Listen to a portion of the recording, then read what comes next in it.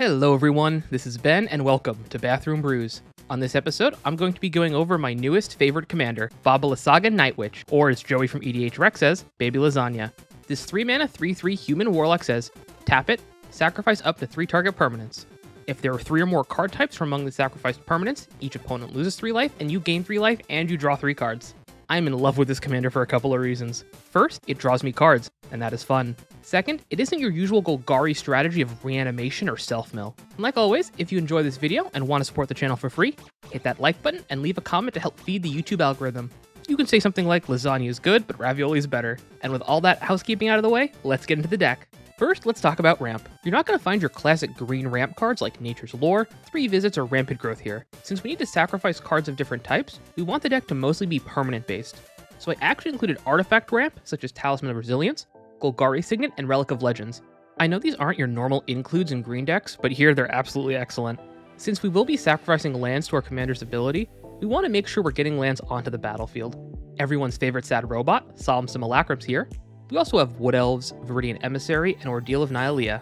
The astute among you may have noticed that Baba's ability says up to 3 target permanents, meaning if we can sacrifice something that is, a creature, artifact, and a land, all in one, we get to draw 3 cards, deal 9 damage, and gain 3 life in exchange for 1 card. Seems like insane value to me. Almost as good as Ancestral Recall, so I made sure to include cards that are more than 1 card type. For lands, we have the artifact lands, Darkmoss Bridge, Vault of Whispers, Tree of Tales, and Darksteel Citadel. And since Dryad Arbor is reasonably priced now, I included that as one of the creature lands. But 2 of my favorite lands are Mishra's Factory and Blinkmoth Nexus. These colorless lands let you pay 1 colorless to make them into an artifact creature and distill a land. And they can pay for their own ability. Feel free to include more lands that become creatures, also known as man lands. I made sure to include artifact creatures also. Mirror Convert, Laden Mirror, and Coppermere, just to name a few. But let's not forget the best creature in the deck, well, in my opinion, Psychosis Crawler. This 5-mana star artifact creature has opponents lose 1 life whenever we draw a card. So with this and Baba out, each opponent will lose 6 life whenever we activate her ability. And don't forget enchantment creatures, Gloomshrieker, Dockside Chef, not to be confused with Dockside Extortionist, and Corsair of Krufix.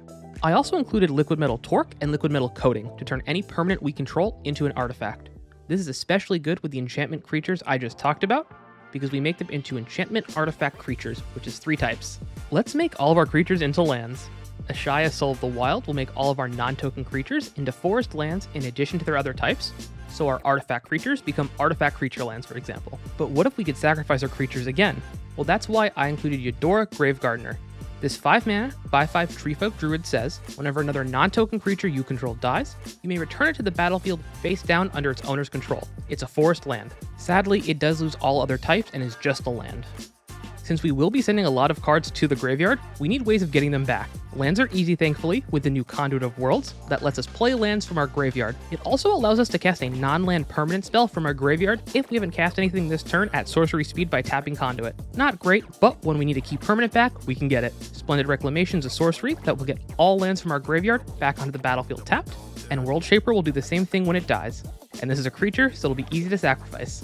We also have Rancor, an aura that when it's put into the graveyard, returns to our hand. Aspect of the Mongoose, which does the same thing. And my 2 favorite includes are Genju of the Fens and Genju of the Cedars. These 1-mana enchantments will enchant a swamp or a forest respectively, and for 2 mana, we can turn those lands into creatures. But here's the best part.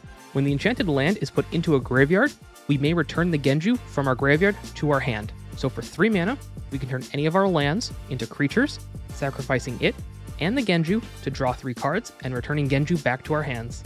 As for creature recursion, we're running Persist, which is just a budget reanimate for non-legendary creatures. We have Eternal Witness and Timeless Witness, and also Silver Smote Ghoul. Now this ghoul was brought to my attention from a friend. At the beginning of your end step, if you gain 3 or more life this turn, you can return it to the battlefield tapped. We don't want to use our commander's ability only once each turn cycle. Unfortunately, Seedborn Muse is a bit too expensive for this deck, but if you have one, you should definitely make room for it. There is an enchantment that does something similar, Quest for Renewal. This 2-mana enchantment gets a quest counter whenever we tap a creature for any reason. So long as there are 4 more quest counters on it, you untap each creature you control during each other player's untap step. We already run a lot of mana dorks that we can tap for mana, so getting this to 4 counters is not a problem in this deck. And it lets us potentially draw 12 cards each turn. There's also the new Planeswalker Tyvar Jubilant Brawler, which gives creatures haste for their abilities, and we can +1 him to untap Baba. And finally, Instill Energy. This 1-mana aura lets us untap our commander once during our turn for free. So if we combine all of these together, in theory, we could get 3 quest counters on Quest for Renewal in 1 turn. Let me know in the comments below what card you think I missed for this budget deck. You can find my personal Baba Lysaga deck and this budget version in the video description below. Of course, special shout out to my patrons for supporting the channel. If you'd like to join them, you can find my Patreon linked in the video description as well. As always, a special thanks to my friend Garrick Morgan for creating the intro music. Their socials are also in the description. Don't forget to give this video a like if you liked it, dislike if you didn't, and leave a comment to feed that algorithm. This has been Ben with Bathroom Brews MTG, and remember, always wash your hands.